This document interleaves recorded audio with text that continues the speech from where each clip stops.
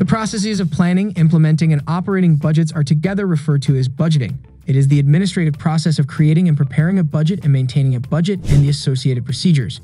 Budgeting is the most advanced level of accounting in terms of the future because it implies a specific plan of action rather than merely reporting financial information. The objective of budgeting is to create a model of how the company might perform financially speaking, provided specific strategies, events, and plans are carried out. Budgets can be broken down into several categories: operating, capital, and capital expenditures. The manager's goal in developing a business plan is to make an accurate projection of the company's income and expenses and, consequently, its profitability. Here are the 10 budgeting principles that are considered to be the most significant in management. Number 10. Track your spending. If creating a budget seems like too much work, you should begin by keeping track of your spending. There is a variation of methods available to keep track of your expenditures, but the following are some of our favorites. Mint, this free app establishes a connection to your financial accounts, including checking, savings, and credit card. After that, it will present you with a weekly report detailing the amount of money you have spent. Spreadsheet. If you want a more hands-on method, tracking your expenditures on a spreadsheet is a good option. Make a note of this on your phone. Even if it's not the classiest method to handle the situation, likely you always have your smartphone on you when you go to make a financial transaction. Try keeping track of all of your expenditures for one whole month. Because you are paying attention, you will probably discover that you spend less money overall. Number 9. Principle of annual. This suggests that a budget is established on an annual basis every year, because it is the optimal period for which the legislature can afford to transfer financial authority to the executive. A term of 1 year is considered the ideal period for budgeting purposes. In addition, the executive branch requires this amount of time to implement the budget suggestions efficiently. Plus, the conventional units of measurement for human estimates are roughly equivalent to a year. The development of budgets on an annual basis is a prevalent phenomenon. In certain member nations of the OECD, annual budgets are now structured within a framework that spans many years. Number 8. Plan in increments.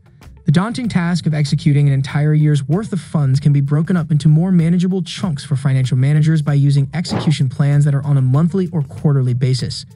These plans could be created monthly or quarterly and borrow concepts from cash flow analysis. As a result, financial managers can more accurately predict the dates on which they will have sufficient funds to meet specific requirements.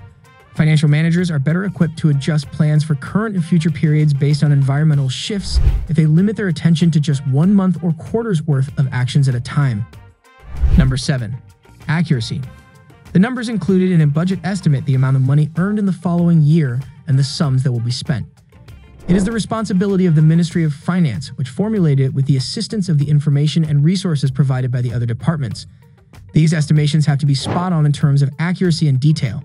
The accuracy is determined by the amount of accurate, credible, and objective data and information used in the calculation.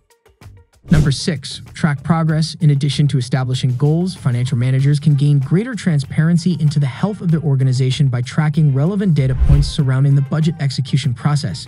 Managers gain an increased capacity to identify problems and address them before they affect the overall budget execution process by tracking data points, such as the length of time from request to obligation, obligation rate by branch/program/project, and year-to-year comparative obligation rate. Number 5. Establish the order of your financial concerns. You have determined how much money you require to maintain your current lifestyle. The next step is determining how you will spend the remaining funds. There are various options, from pleasurable pursuits like vacations to memberships at health-promoting establishments like a yoga studio. Plus, the amount of money you have to deal with is quite limited. Having this information in hand requires you to establish your financial priorities.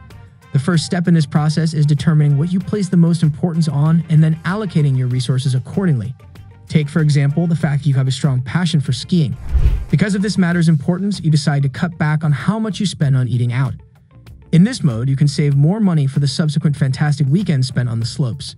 If you had sufficient money, it would be fantastic to participate in every activity that would be pleasant or interesting to you. But in the real world, you must choose between competing priorities. You will be able to confidently make these trade-offs once you have decided what your financial priorities are. Number 4. Engage stakeholders throughout. For the process of budget execution to be successful, regular communication is required.